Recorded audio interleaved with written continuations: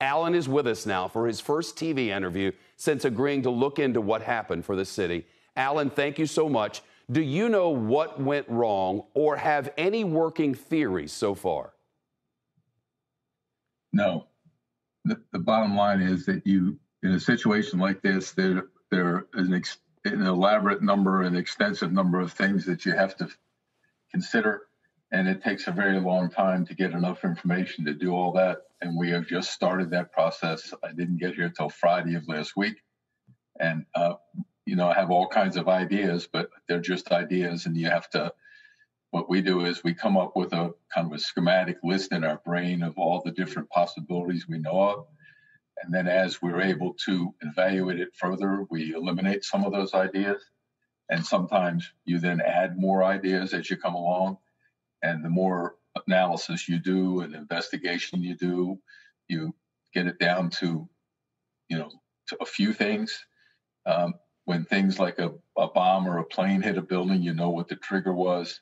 In this situation, we're going to find, I believe, lots of things that were not necessarily perfect, but didn't cause the building to collapse. What we're looking for is the trigger that caused the building to collapse, and then see how the things that might not have been perfect can help contribute to that collapse. Alan, it's my understanding that you've been able to examine the portions of the towers that are still standing from the inside, and that you've walked the pile of rubble from the outside. Can you give us an idea of what you did see?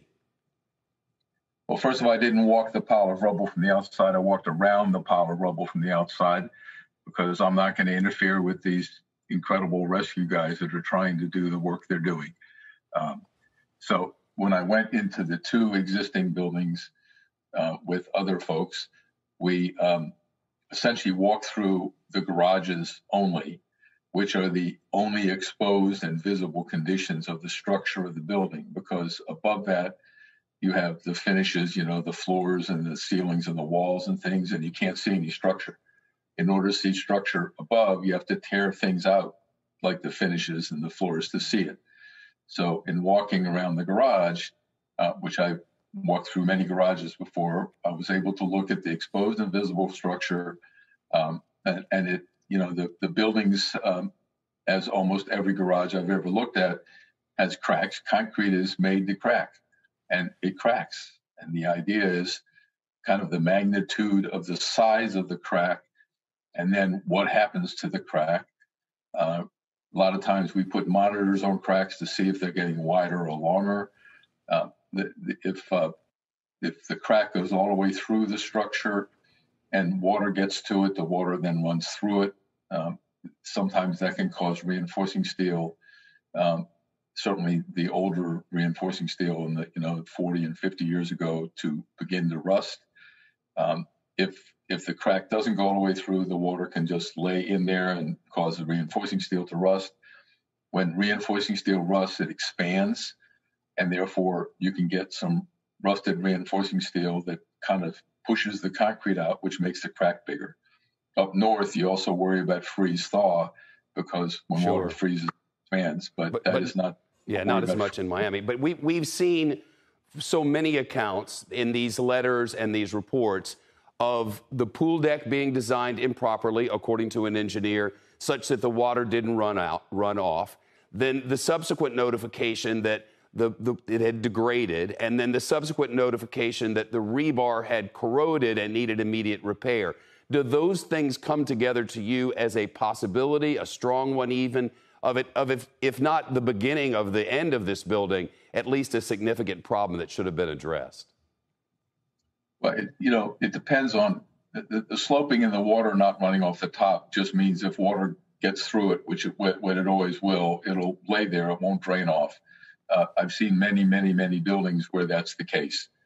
The issue is waterproofing only has a certain useful life depending on the kind of waterproofing, and it reaches a point where it needs to be replaced. And that's why you sometimes, as I think in the North building, they took up all their planters and took up all the waterproofing and replaced all their waterproofing.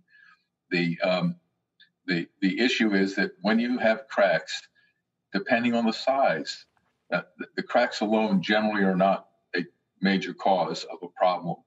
The reinforcing steel when you look at rusted reinforcing steel, it'll look like a lot of rust, but rust is an expansive material on steel. So you have to wire brush the steel. You get the rust off and you see how much good metal is left. So, they all will be some of the things that possibly could have contributed to the collapse in some form or another, but you have to find the trigger also of what actually precipitated the collapse. Sometimes, in fact, quite often, when a building falls, you don't get to see it.